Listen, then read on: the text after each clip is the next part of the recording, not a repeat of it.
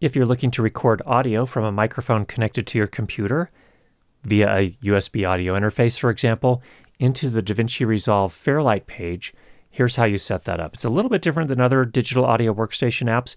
Great thing about DaVinci Resolve is you can use the free version, or there is also a studio version, which has a few more features, but in either version, you can go ahead and record, and here's how. So first of all, in our system settings for sound, I need to select the audio interface that has the microphone connected to it that I'm going to record. In this case, I'm going to choose for both my input, the audio interface I'm using, which is the Volt 276 in my case. Also for the output, I'll choose the Volt 276, so I can also attach a set of headphones to it and monitor while I'm recording. Then once we've done that, we come over here into DaVinci Resolve and open a brand new project. We'll come first into the edit page, and you might say, wait, Curtis, I'm not going to do any video. I just want to do audio. That's okay. We do need to just set one thing up here really quickly. If you don't already have the media pool open, make sure you click on the media pool, then come down into this area here, right click, and we're going to create a new timeline. And that will just allow us to create a space where we can make a new audio recording. We don't have to record any video. It's just going to be audio in our case, so don't worry. Go ahead and change the audio track type to mono. In our case, we're recording spoken word audio, a voiceover track, if you will. And we really only need mono, but we'll also talk about stereo if you are recording a stereo track. But we'll go ahead and start with mono. Everything else we can leave at its default and click Create. All right, now we can come over to the Fairlight page, and you will notice we have this one track here, this one audio track. That's perfect for us. We're just recording a single mono track, and you can see right here, it is a mono track. That's what the 1.0 refers to. Now I just need to arm this track for recording by pressing the R button. But you'll notice when I do that, it flashes red for just less than a second and turns off, as if to say, no, you can't record. And the question is why can't we record? Well, you do need to come over to the input and tell the Fairlight page where to get audio for this particular input track. So if you don't have the mixer over here, go ahead and make sure you click on mixer so that that shows up over here. We'll click on the input and then choose input. That brings us to our patch page. So what we need to do here is that we need to make sure that we have selected audio inputs on the left here for our source and track input for our destination.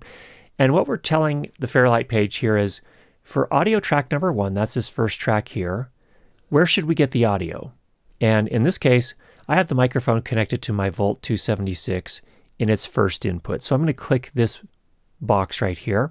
You'll notice that once I click it, it turns white on the outline. And this one's already selected, audio 1. If it wasn't, I could go ahead and select it and then click patch. And what I'm telling Fairlight here is the input number 1 from this audio interface, connect that to and send its audio to audio 1 track here in this timeline. So this audio 1 track is going to get its audio from the first input on the Volt 276. We'll close that. Now when we click on the record button and arm it, wow, it's getting audio from our microphone. Perfect. Now to start recording, I just click the record button like that, and you can see right here the waveform is coming in as we talk. We are now recording in the Fairlight page. If you want to go ahead and stop the recording, you can press the space bar or press the stop button. Either will do the job.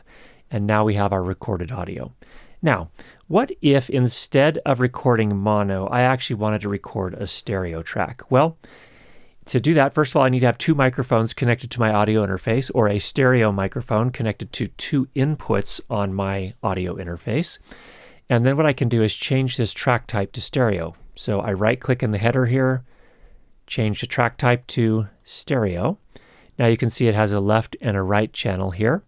And what I also need to do is come back into the input over here, and I need to patch and tell it where to get that second channel, where to get the right channel. So we already have the left channel here. That's input number 1, and then we're going to get our right microphone connected to input number 2 on our audio interface. Make sure that both of these destinations are selected for right and left, or left and right, and then click patch. And you can see now for this track, audio 1, the left channel is going to come from the first input on the Volt 276, and the right channel is going to come from the second input on the Volt 276. Once you have that patched, you can go ahead and start recording, and you'll get a stereo recording right here in the Fairlight page. Hope that was helpful. Get out there and make some great sound, and we will talk to you again next week.